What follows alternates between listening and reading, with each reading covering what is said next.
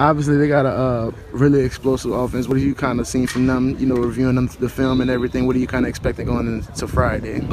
We really expecting a lot of shots, a lot of deep balls, a lot of the stuff that they've seen previous teams have success on us. That's one thing we focus on. We've really been paying attention to just like player personnel, getting the feel for them. Obviously, their quarterback Ferguson is his first year starting, but already putting up some good numbers. What are you kind of seeing from him?